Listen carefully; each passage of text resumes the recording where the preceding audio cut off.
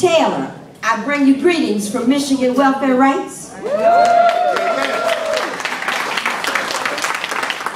Members and colleagues, observers and whatnot of our organization are among us today so that we can make certain that those leaders that need to be here, some of you are in this room. There are others of you that are waiting for us to call you someplace else. And today, tomorrow, what we're going to do is issue that call. I forgot already. I'll talk slower. Richard Pryor. Richard Pryor made a date with a woman that was not his wife. And he went to the hotel/motel and was in that area. Richard Pryor's wife found out. Came to the hotel, knocked on the door, nobody answered, so she kicked the door in. And Richard jumped up and said these immortal words. Are you going to believe what I tell you? Or are you going to believe your lying eyes?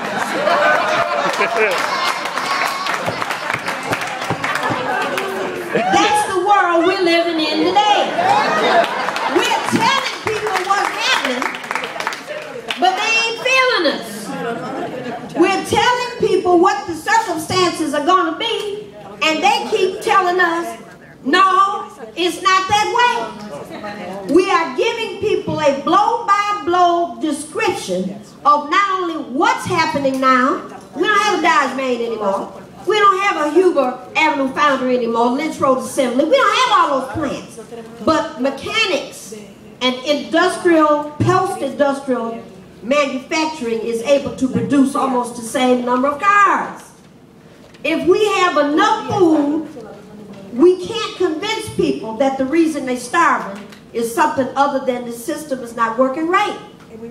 We're telling folks, this ain't about you, your race. You married the wrong husband, you married the wrong wife, you in the wrong career, you took the wrong classes in school, you live in the wrong neighborhood, you gay, you should have been straight, you should have been gay, you tall and you should have been short, you short, you should have been tall. This is not an individual fight. This is about a system that don't give a damn about you, the earth, the water, or nothing else.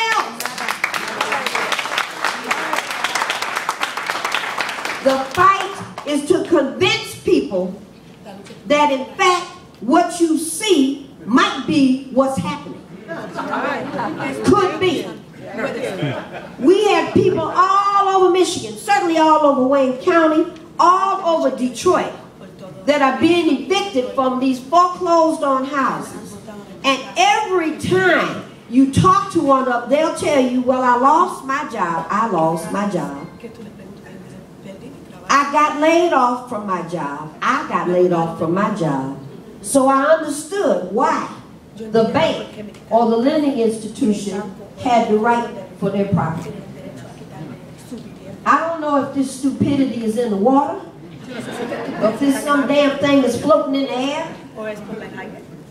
but it's almost like abuse of women. It's my fault. I made him upset.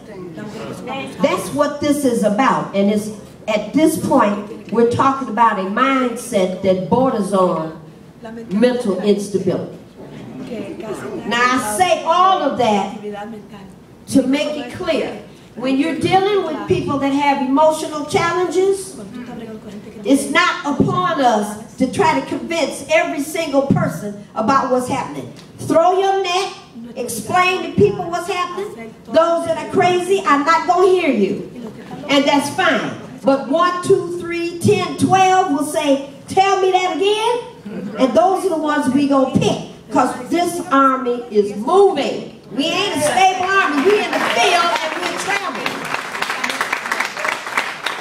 We're going to continue to build this avalanche of resistance, this tidal wave of anger, little bit by little bit. We're going to connect these struggles until we get a wave of anger that's going to sweep these son of guns out of our lives.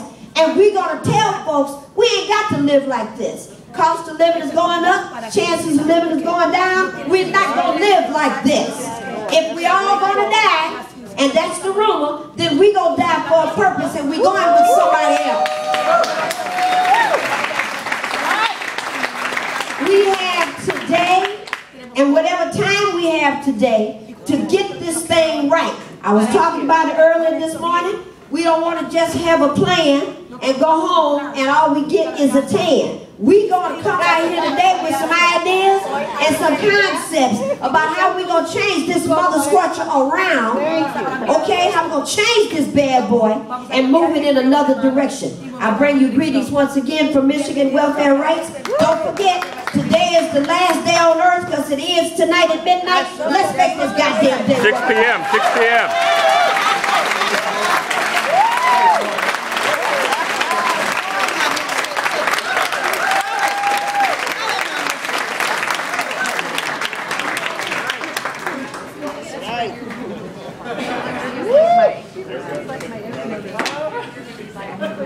Good morning, comrades. Good morning. First of all, I'd like to say, I want to thank all of you here today. You know, the delegates, the guests, you know, the observers, and all our friends. Can you hear me? A little higher. There you go. Is that better? Yeah. Okay. First of all, I'd like to thank everybody here today, all the delegates, you know, the observers, the guests, the friends that help us pull this together. We're here at the 7th National Convention of Learning. I just want to make a few opening remarks to try to set historical records straight. You know, Learner came into existence in 1993. Our beginnings was the National Organizing Committee that later evolved into Learner. And the revolutionary movement is now leaping into a new quality of struggle. It cannot help but do so, since it is the subjective expression of a leap from industry to electronic economy. This process will go through a number of qualitative stages. At each stage, the revolutionaries will have to regroup on a new foundation. The immediate first stage is clear. The quantitative transformation of a highly organized, well-paid, politically reformist core of an industrial working class to the emergence of a new class increasingly pushed out of the capitalist relations of production. This third stage will see how a new class becoming aware of itself and articulating a program for its survival. Its political reflection must be a revolutionary organization that accurately reflects that stage, a league of revolutionaries. A non-sectarian organization that, having formed on the basis of the objective process, has as its mission to make that class aware of itself as a class. So we just look back over the last 20 years and the struggles that we've been involved in and see how we got here today. It was 18 years ago, and back in 1993, and our struggles evolved, you know, around the homeless struggle, if y'all remember.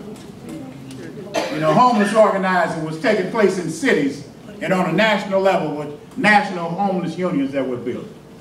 That 10 cities navigated the landscape across the country.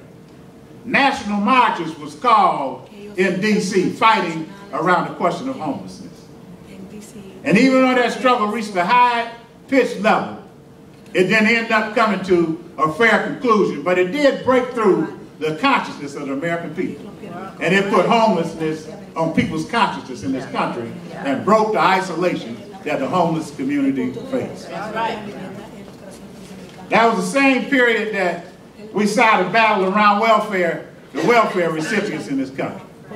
The general assistance attacks that took place in the 90s in the cities and the states that led to the so-called welfare reform of the Clinton administration that went on to try to end welfare as we knew it. And that brought another whole section of people into this struggle. It was also the period of time when NAFTA was passed, and then we saw the open borders for capital to flow across the borders. And the same borders were open for the flow of capital. They were closed to human beings in search for a better life. As walls and barricades and encampments were brought into existence to militarize the border and to order to set up deportation of thousands of undocumented workers. We witnessed the criminal attacks and the betrayal of the victims of Katrina. Our youth are under attack from all fronts: lack of jobs, massive closing of schools, increasing tuition costs for higher learning, new private prisons being built, schools privatized in neighborhoods across the country, families without waters and utilities, struggling for survival intensifies and draws broader sections of the working class into battle.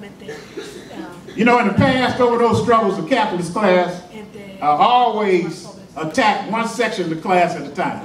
And they did that in the spirit of the old divide and conquer, you know, processes they've used for years.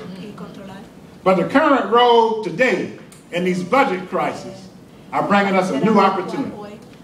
The budget crisis cuts taking place in these states are hitting and confronting every section of the working class.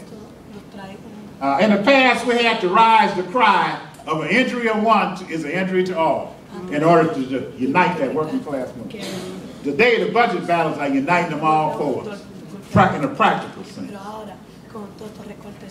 It's placing school teachers in the trenches with students, firemen in the trenches with correction officers, and janitors, nurses in coalitions with social workers, you know, even seniors in the trenches with welfare recipients. You know, we got unemployed workers in the trenches with managers. Such situation provides us a new opportunity to push for the new conditions that we confronted with as the social response explodes. The social response across the board is a clear lines of demarcation are being drawn. But objective economic polarization does not inevitably translate into the subjective understanding and political polarization. And that's what sets the framework for the work that we got to do. The eruption in the Rust Belt is a social response to the budget crisis, and the budget is a cover for moving to replace out of our control of our lives under corporations. The work of the Standing Committee since the last convention has arrived around developing and changing our organization to meet this new set of circumstances. The last convention that set the basis to do away with the old National Committee and Steering Committee and develop a streamed down Standing Committee that could operate quickly and try to develop our work on different fronts of struggle are the tasks that the old Standing Committee had as its job. We produced a Path to Power publications printed in the pamphlet called The Edge of History. We updated assessments of the objective situations and stages of the revolution. Our political evaluation of the work in progress as the League moved towards its decisions from the last convention.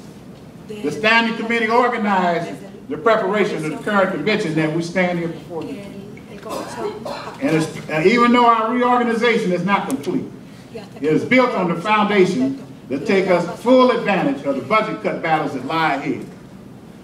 We are carrying out the League's mission to unite the scattered revolutionaries on the basis of the demands of the new class and to educate and win them over to a corporate communist resolution to our problem. As you look through your packet later today, you'll see the information in the League newsletter on the campaign that we plan to wage. It's a campaign around the budget battles.